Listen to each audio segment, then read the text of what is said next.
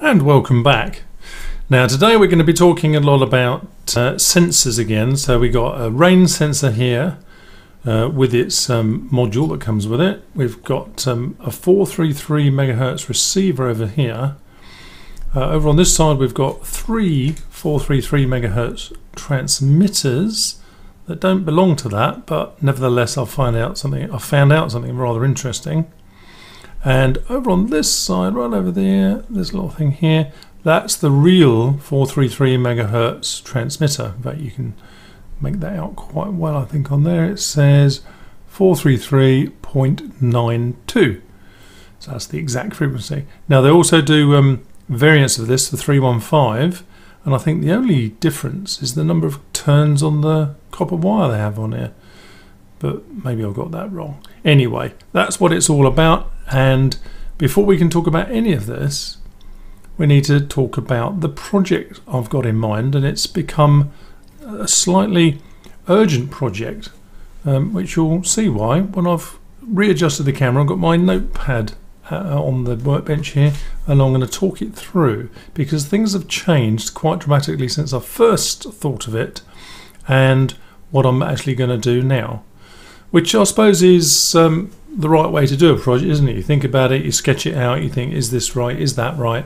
And then your ideas shift as you discover more things. Okay, let's have a think about what this project is. Very simple, but there are a number of elements to it that have made me have a bit of a rethink. Right, you'll have to excuse the handle of my video camera sticking up here. It's not often I have this sort of angle. Right, what's the project then? Well, obviously it's something to do with sensing rain, because I've got this rain sensor. But it's all down to my cat Benny. And here's Benny with his little ears and whiskers. Now, Benny's a rescue cat, and he has a condition, which means he's not really allowed out. So he's a house cat unless he goes outside in his rather long pen, right, half of which is protected from the elements and half is open to the elements and sunshine, more to the point, which he loves. So Benny's out here quite happily, and then suddenly, apart from sunshine, we also get, would you believe, in the UK, a little bit of rain. Now Benny's not an idiot. He'll move himself from the uncovered part to the covered part and then probably sit by the door here. He probably sits here wowing until we let him in the house here. That's not the problem. The problem is the stuff he has in this uncovered part is getting all wet. He has a little basket here, he has a little blanket inside there, he has a couple of other little mats sitting around so he doesn't get cold or damp or anything. So as time has gone on, we've had him a couple of years now, and we've been caught out a couple of times, what with the UK climate being the way it is. So I thought, right, let's have a rain sensor out here. Enter rain sensor. That's great. So this can be mounted at 45 degrees on the roof, 45 degrees so that the rain drips down it and doesn't pool on the top, because then it would never evaporate, but at 45 degrees it would make contact and somehow let us know. And this little module that comes with it, this one here, has two outputs. It has an analog output, so 0 to 1023, standard analog output.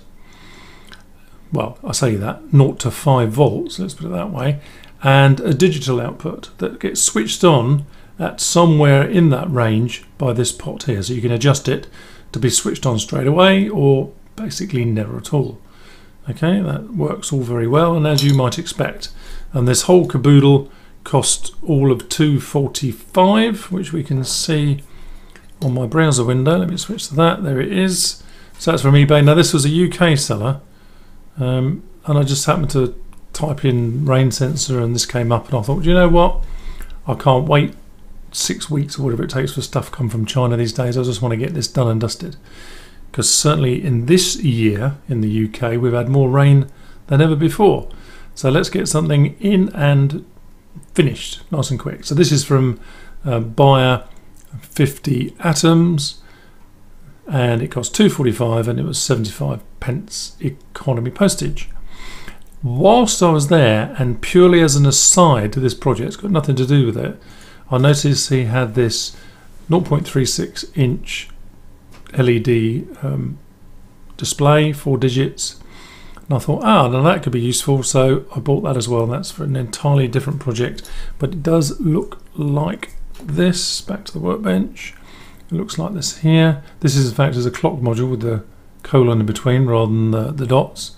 I might get one of those with the dots actually, because what I need it for, I need dots rather than the colon. Not that it makes a huge amount of difference for what I want it. But anyway, that's an entirely different project, and I've just happened to be there and found that at the same time. Now, the rain sensor that we mentioned, this one here, I do have my doubts about its longevity.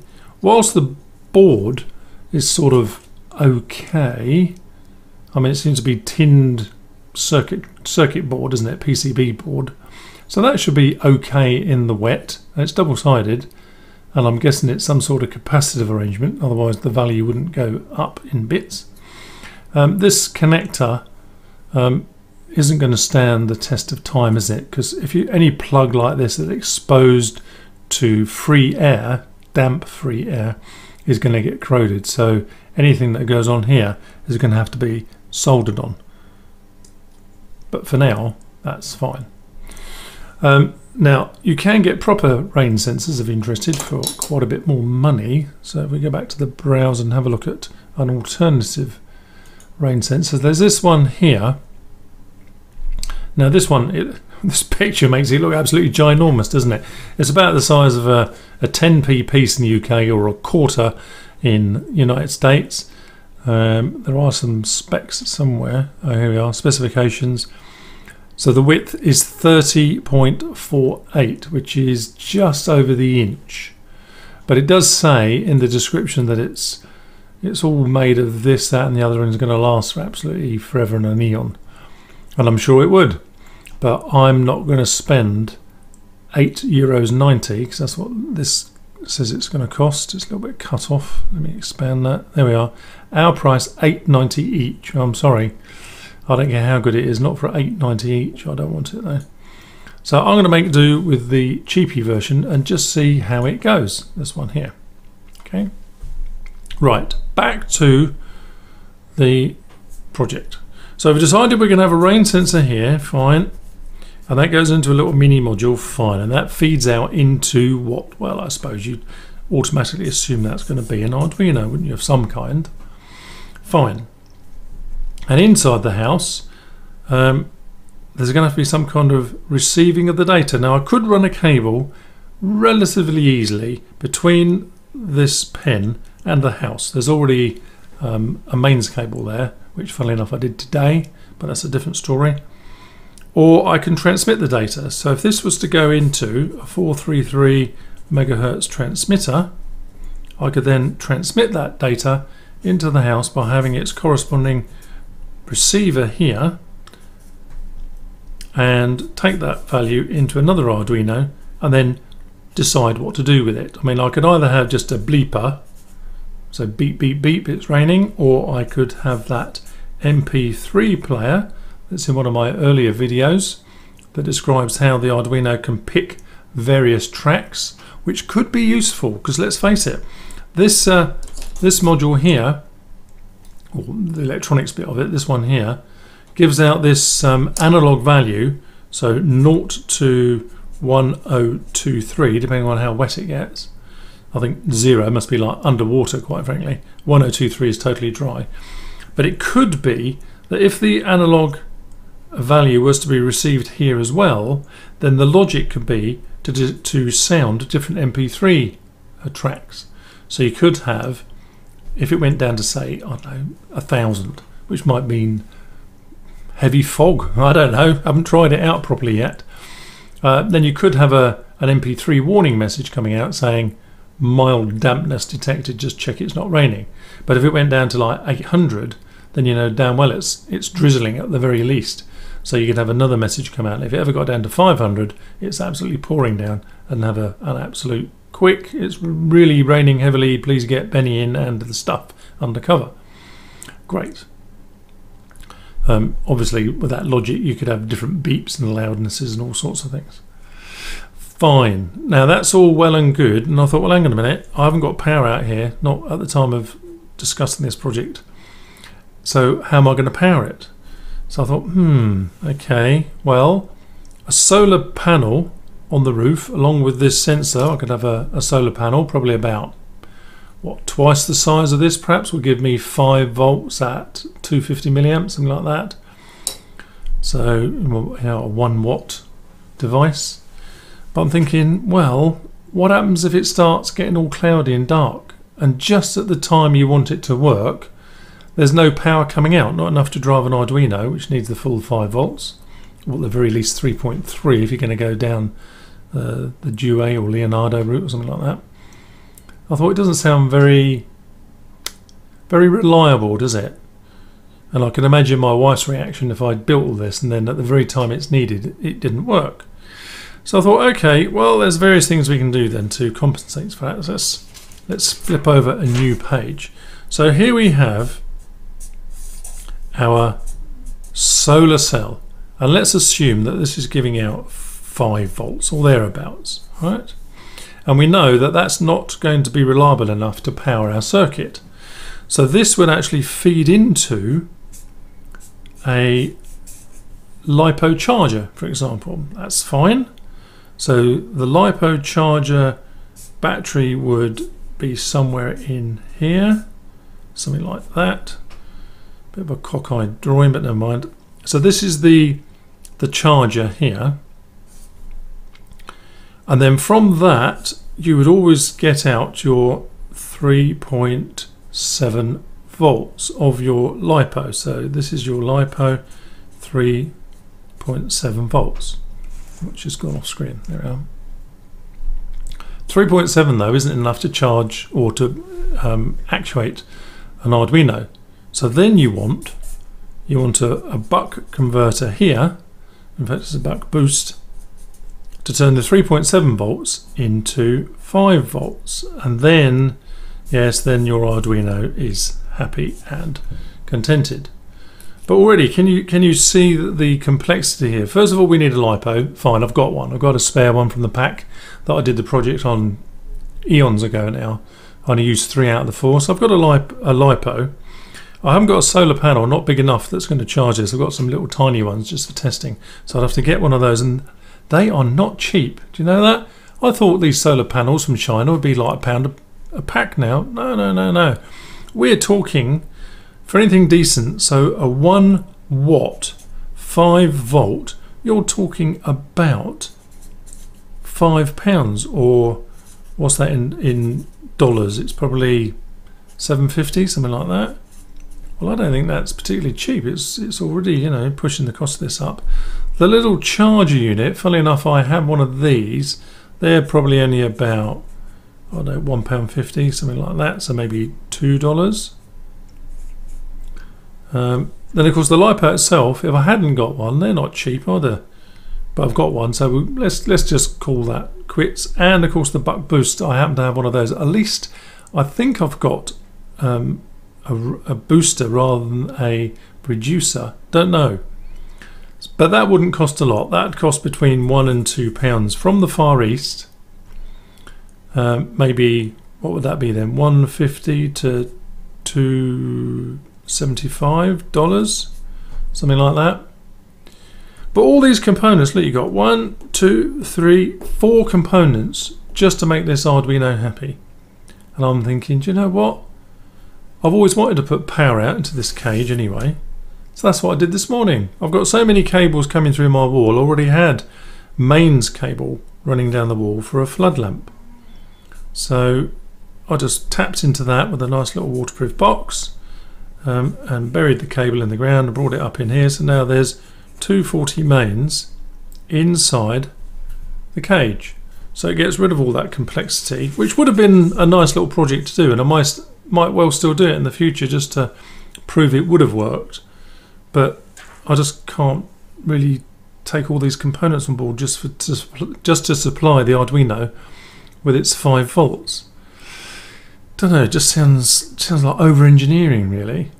and of course the cost is fairly low apart from this solar cell, which is, well, surprisingly expensive.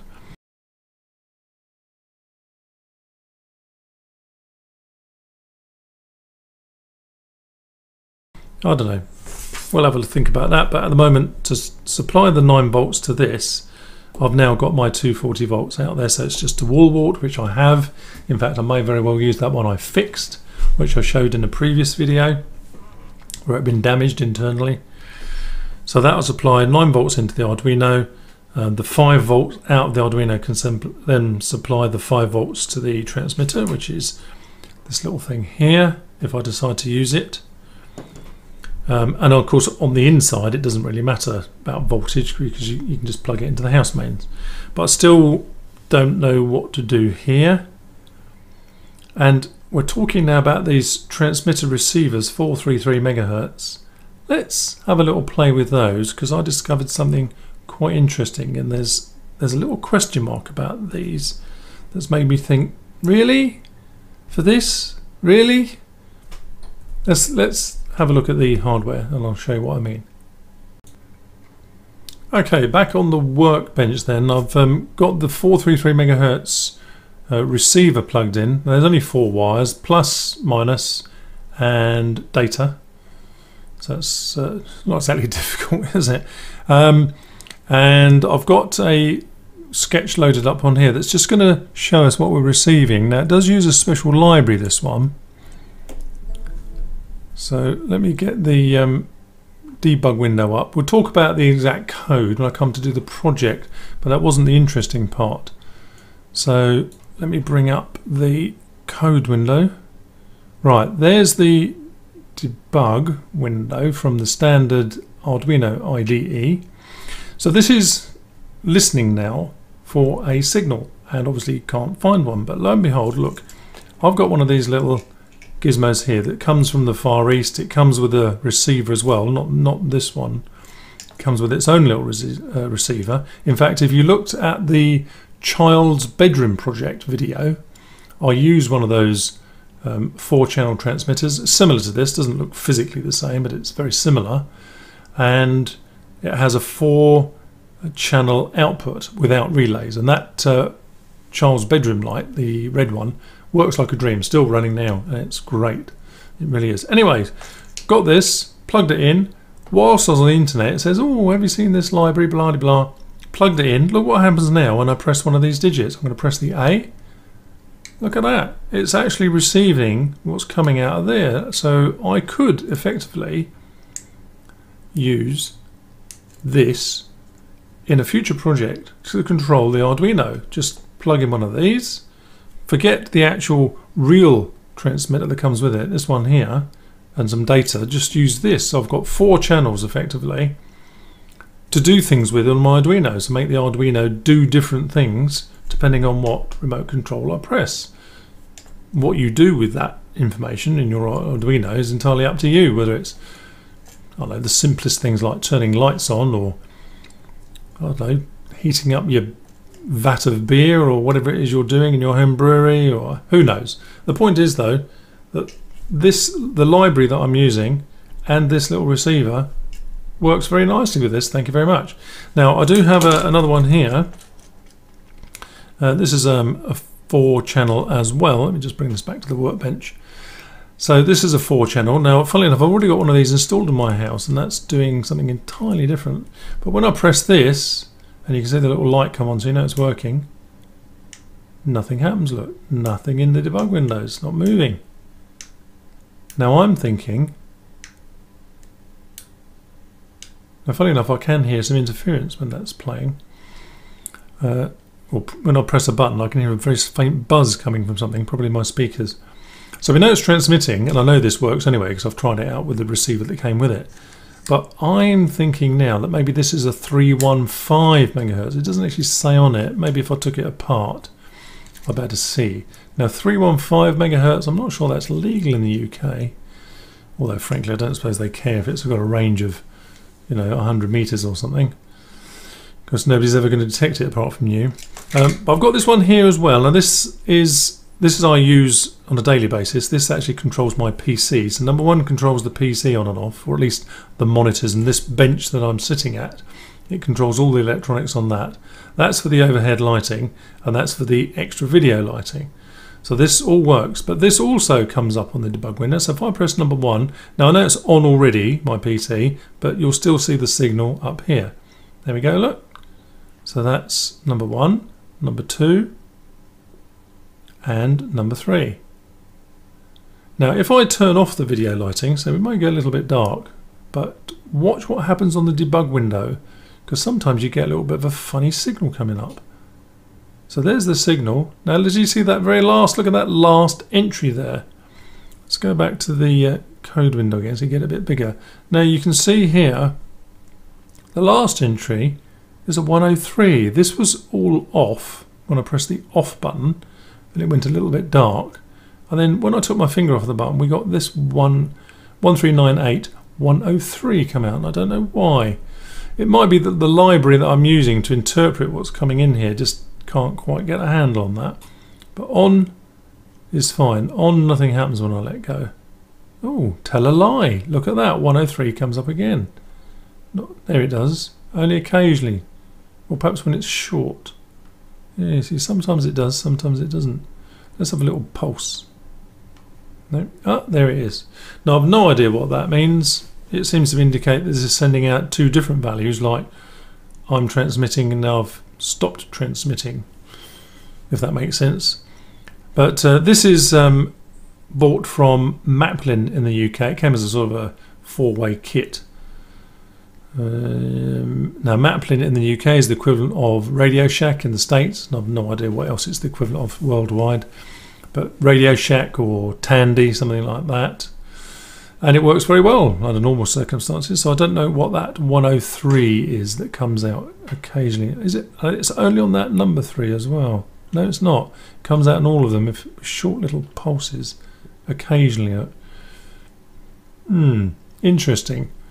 So if I were to use this, for example, in conjunction with that receiver, my logic would have to be very careful to ignore these 103s that sort of seem to indicate end of transmission. Maybe that's exactly what they do, I don't know. I've stopped transmitting, or this is the last thing I'm going to transmit. Don't get any such problem with this one though. As I say, this one doesn't work at all because it's probably on a different frequency. Right, now that was purely an aside while I was fiddling about with the 413 receiver, thinking, am I really going to use this just to transmit it's raining or it's not raining? So I think the decision is sort of coming into my mind now that, let me just take that one off. Right, if I am going to transmit these values into my house, I don't want to transmit just on or off, which is what this module, remember, gives us as an alternative controlled by this pot, because I can do that in logic, in business logic, in the Arduino anyway. So I don't need that. What I want is the analog output from here, and then I can decide what to do with that raw data, as it were, back inside the house. So it's a little bit wet, like dense fog, or spitting, or no, it's actually showering now, oh my god, Benny's underwater, that sort of thing. And I can decide then whether to play an MP3 file with some kind of warning on it, or just a bleeper. Now I'm thinking here in real terms, I'm not going to be here most of the time, I'm at work during the day, so it's my wife who's going to hear this, and I don't want to annoy her because she gets enough bleeps and blurps and all sorts of things from all the other stuff I've built around the house. So maybe I'm thinking an MP3 player with some tracks on there could be a nice alternative. Alternative for that though, I could actually have some music like It's Raining Men by the Weather Girls, or what else can we have about the weather? There's a track by, who is it? It's called Weather. Can't remember who it's now by. Late 1970s there was a track, can't remember it. I'm sure there are lots of tracks though that are weather based that I could play along with a warning, perhaps just for a bit of fun. Oh yes, now the other thing, of course, if Benny isn't out there, we don't want any of this going on. Well, that's not true. if Benny's not out there, but we've left his basket sitting there ready for him to go out again, and then it starts raining, we still need this warning. So what I'm going to have inside or outside the house is some mechanism for turning all this off, well, the transmission, or possibly the reception, whichever way around it is, probably that. And it may be, ironically, that I end up using something like this to turn off the socket up here so that this never turns on from inside the house. Because somewhere there's got to be something that turns this on and off. Now we could introduce a switch here, a nice big punch switch, you know, like you get on machines, emergency stop type switches. You just whack it nice and hard to say off, or have a nice switch that says Benny is in or Benny is out. I don't know. All these questions have to be thought about, because it's no good building all this and then having complaints from the primary user. Yes, you know what I mean. If it doesn't go down well with her, then I'm lost. So it's got to be well thought of, including all this MP3 and bleeping and all the rest of it. So that's my thoughts. Interesting about the 433 transmitter, receiver rather, isn't it? And I'm still thinking long and hard about whether I really am going to have two Arduinos, one here and one here. It's not the cost. My Arduinos are relatively cheap, cheaper than the cup of coffee I had today in a large department store, which cost me something like, it was $4.50 for two. I think it was that anyway. Well, I can get two Arduinos Nanos for less than that. In fact, where was the last place I got them from? Let me just bring that up on screen for you. Let's go to the browser. Right, that's that. Now my purchase history says, oh, here we are. This is where I bought them for. Look, now this is Scooter Boy 101. He's a UK seller, and I bought 10 of these for $19.99, which I thought was pretty good. That was £2 a piece, wasn't it? And in fact, yes, that was actually discounted. Look, because it should be $21.99, but when you bought look, save £2 for every £15 you spent. So I thought, well, hang on, this is more than £15. Do I get a discount? Yes, you do. So $19.99, 20 quid, which I would say is $30, but it's not since we voted to leave the EU. The pound's gone into free fall, hasn't it? So it's about 130 to the pound now.